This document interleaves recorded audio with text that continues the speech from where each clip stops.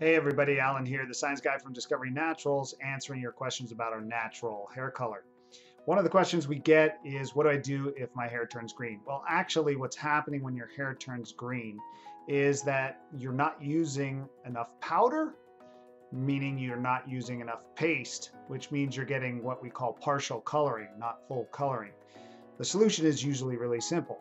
Second application with the right amount of powder, creating the right amount of paste and applying that right amount of paste to your hair and or beard and mustache.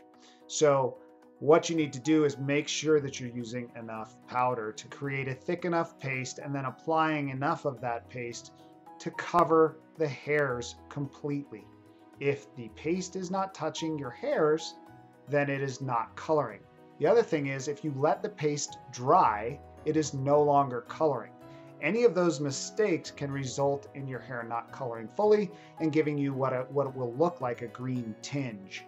So what you need to do is make sure that you use enough paste to create a pancake batter like thickness, even like a frosting like thickness, so that the paste is thick enough, meaning you've used enough powder, and then you apply it and press it into the bristles of the beard or mustache and get it down to the root and get it all the way covering the hair and smooth it over the top. Same thing in the hair. You need to get it down to the root and then covering the hair completely.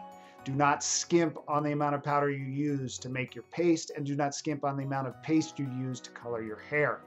So that's the key. Those are the things you need to do, and reapply if you get a green tinge, and it should resolve the problem for you. As always, if you have any other questions or need urgent questions answered, you can always contact us by calling our phone number 702-967-0755 during working hours, Monday through Friday, 5 a.m.